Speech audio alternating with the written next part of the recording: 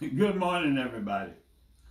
I just finished listening to a nice little song that says, if the truth be told. Very, very rarely is the truth told. I just heard somebody ask somebody, how did they feel? And they said they're fine. But you're not fine. There's always something wrong with you. So that's a great little song. Listen to it sometime by Matthew somebody. I can't think his last name right now. But he says, if the truth be told, we don't tell the truth all the time. People ask us how we feel. Oh, I'm fine, but you're not. So my message this morning is standing for truth. But the truth is hard to find most of the time. None of us really tell the truth all the time. That's why I pray every day, Lord, if I've done anything today that's not like you, please forgive me of it. Because it is just truth. The truth is rarely been told. Amen. That's the truth anyway, y'all. You may not like it, but it's the truth anyway. But let the truth be told. Amen. All right, thank you. Good morning, everybody. The Lord is good to us. I appreciate the Lord. We're still doing some work around the church. We've done. Somebody, you might need to peek in there a little bit. You see a lot of little changes. All the bathrooms downstairs had new fixtures put in. They look beautiful, I think. We're going to still do the floors in those bathrooms, hopefully before we finish our little outside work. It's hard to find workers nowadays, though. But anyway, I done wore out some of my older men, and I told one yesterday I'm about to wear him out. I don't know what's going to happen. I ain't got too many young men standing in the gap to take the place of us old men. I told him, I said, I don't know what's going to happen when this pastor dies, because I don't think you're going to find nothing like me. I think I'm the last of the Mohicans. That's the way I feel about it. I'm on my last legs, and I'm one of the last of the Mohicans. So I don't know what's going to happen. I know God always got somebody standing in the gap, But anyway, I just wonder sometimes what's going to happen when this old man go off the scene.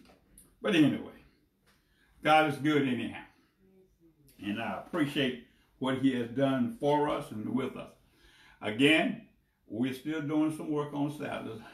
Somehow or another, I don't know how we're going to do it, but we need to, I guess, just put our mask on and get into a cleaning atmosphere. I'm not afraid, I know it's a time we got to be careful with this virus. I don't know where it is. I haven't seen it.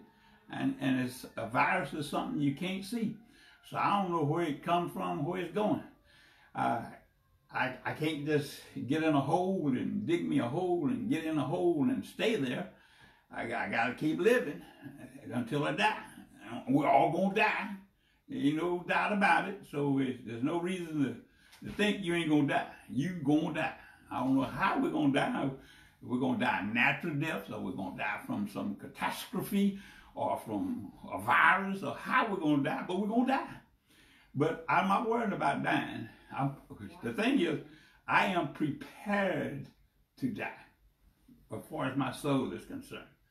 If I die in the next few moments, it's okay. It'll be okay. Family buried me, and it'll be okay. We'll all get over it, and we'll go on living our lives. But if it's possible, if we can get up enough nerve and get some cleaning in our thoughts and minds, and come on over to the church and do some wipe down, clean down stuff, it'd be a good thing. We can put your mask on. You ain't got to hug and kiss. You can put a mask on, don't have to touch. Instead of let's make everybody stay 5 foot away from you, whatever we have to do. But we need to get some things done before, hopefully, we can get back in that church on Sunday these days. Some folks are still already in their churches and having church. But anyway, those are some things that we need to do. I thank God for what he has done and what we are done. Okay? So I have said if you got a few hours on Saturday and want to come over and give us a hand, do that. Okay? Well, I can find something for you to do. I got some painting need to be done. A whole lot of those things need to be done. All right. I mean, enough of that. Okay. Let me get on with my thought for today. Standing for truth. Thank you. First of all, let me thank all of you for your faithfulness. You that have donated different things. Thank you for that. We still need some tile and some other stuff that need to be done. If somebody wants to donate $1 there and $1 here or buy something, call me. I can tell you what you need to buy. If you need to know what I need, what you need, call me. I'll let you know. Okay? Text me. Write me a letter. Somehow, I'm here. My number hasn't changed, so you can give me a holler. Okay? All right. Standing for truth. That's my thought for this morning. Bow your heads with me. Father in heaven, Lord, I thank you for allowing us to be here again on another Sunday morning. Bless these few words that you have given me, that they'll be a blessing to those who are listening this morning and on the airwaves, our little airwaves. Would you bless somebody this morning in a special way? Lord, you have all power in your hand. We know that you are still in charge of what's going on in this world today. And I ask you to continue to guide us and lead us and direct us in the path that you would have us to go in. Lord, if you do all this for us, we give your name the glory, the praise, and honor. In Jesus' name I pray. Amen. Praise the Lord. There's some things, I was talking about things that need to be done. We need to put up a fence across the front of the church there where some folks won't be using the bathroom. Oh my God. It's a fact that right at our door, our entrance door, people have tried to make that a restroom area. And we need to do something about that. Okay? So we need to get some money to put a little fence up across there. All right. Standing for truth. I woke up this morning and I was thinking about God's creation. God created man and woman, and my thoughts was he used two types of dirt, red dirt and black dirt. That was my thoughts. I had some wild thoughts sometimes, and I don't know what would have happened if God would have made some green people, purple people, yellow people, orange people. What would happen? What would the green people think they should be in charge with? The purple people or the red people or I just thought. My mind runs wild sometimes. And I was just thinking. God made who he made, and he made us in his own image and in his likeness. And he intended for us to get along together and to live together in peace and in harmony. I'm sure if the Indians had known that Mayflower was going to cause them the trouble that it caused them, they would have never let it land. But they didn't know all that. They didn't have no foresight. But anyway, God is in charge. There is no man. Man thinks he is in charge. But God is in charge. This is God's world. He made it. He created everything that we see and we hear. Even the wind. It was all created by him. And he created it for his purpose and his will to be done. But this standing for truth. Let me share my scripture this morning. 2 Corinthians, the 4th chapter. If you have your Bible. The first verse says, "Therefore, seeing we have this ministry, as we have received mercy, we faint not, but have renounced the hidden things of dishonesty, not walking in craftiness, or nor handling the word of God deceitfully, but by manifestation of the truth, commending ourselves to every man's conscience in the sight of God. But if our gospel be hid, it is hid to them that are lost, in whom the God of this world hath blinded the minds of them which believe not, lest the light of the glorious gospel of Christ, who is in the image of God, should shine unto them. For we preach not ourselves, but Christ Jesus the Lord, and ourselves your servants for Jesus' sake.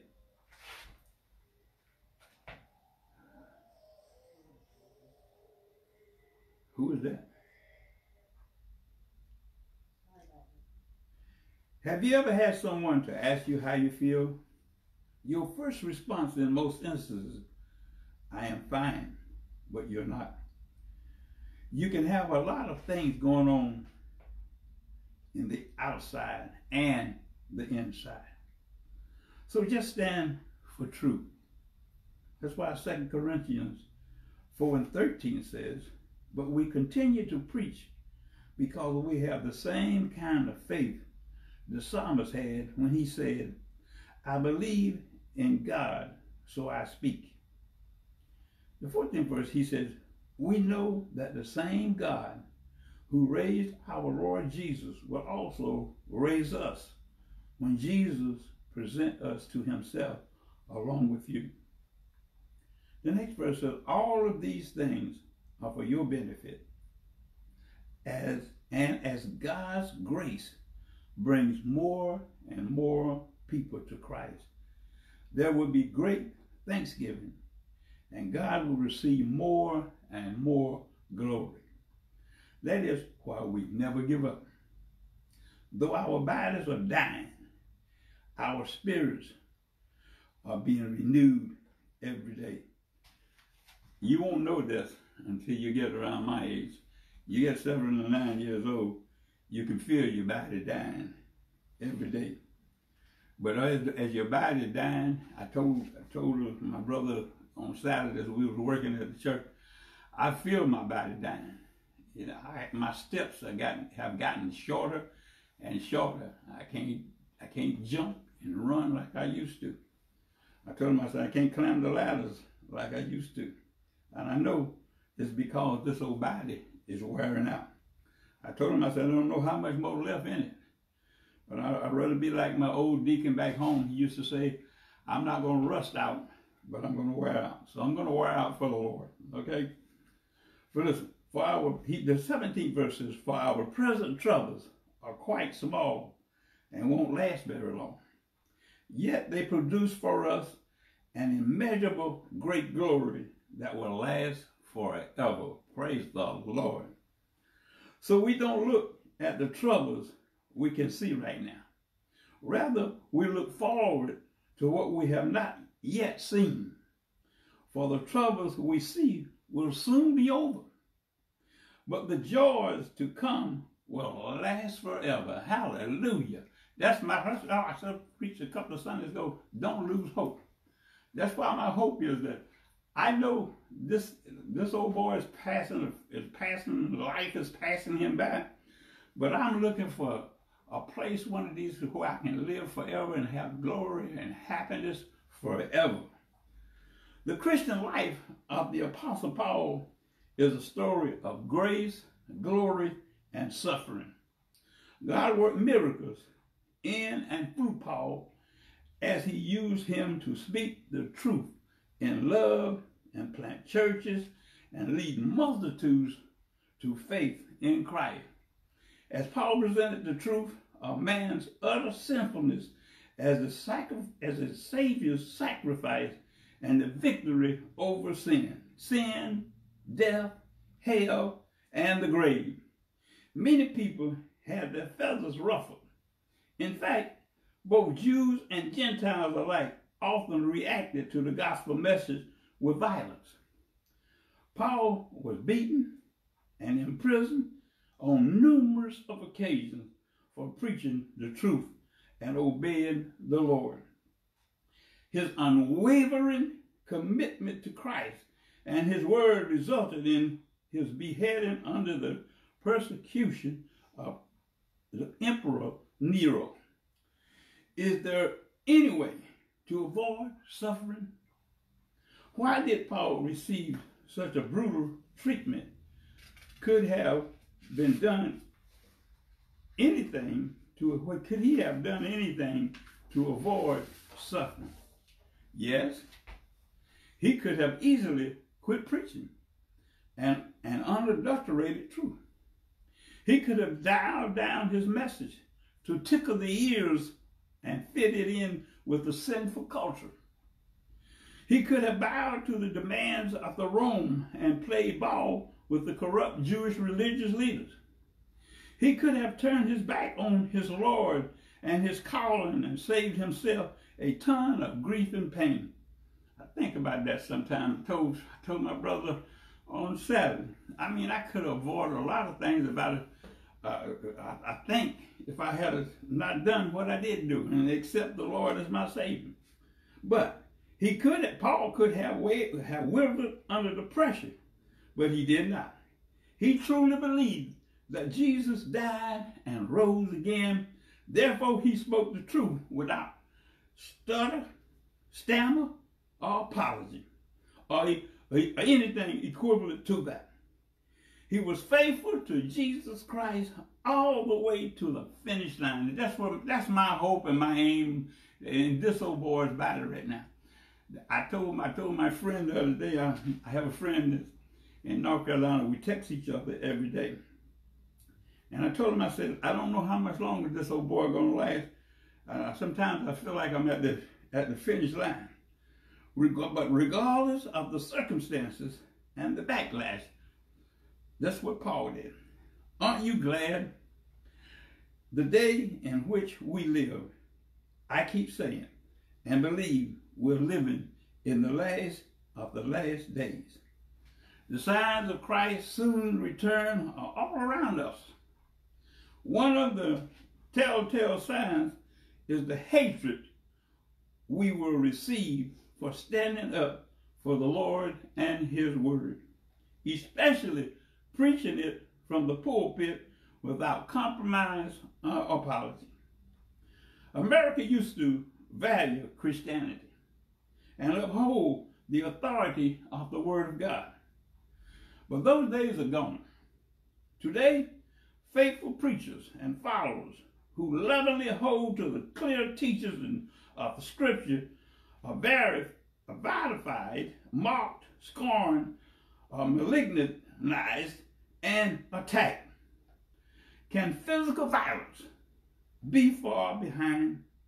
I don't think so. I got a feeling right now we have a political thing going on in this world. I don't know what's going to happen when this next few days are over. There may be some violence behind that. I think not. I had a bad dream or nightmare that we were in a physical war. Church, we need to pray before the election that the peace of God has its perfect place in the United States of America. So what is the answer after prayer? Should we water down the message to make it more palatable to the sinful, sin-sick world? Never. If we really believe, we will speak up and speak out, just as 2 Corinthians states. And if we grow silent in the face of persecution and moral decay, which we're all in right now, and social lunacy, did we really ever believe it at all? Let me encourage you to keep holding up the banner of truth. If we truly believe, we cannot help but speak.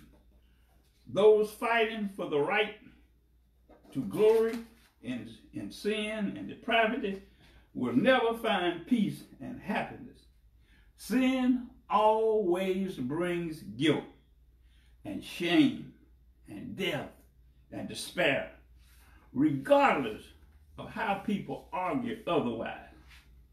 My mother always told me that wrong was wrong and right was right.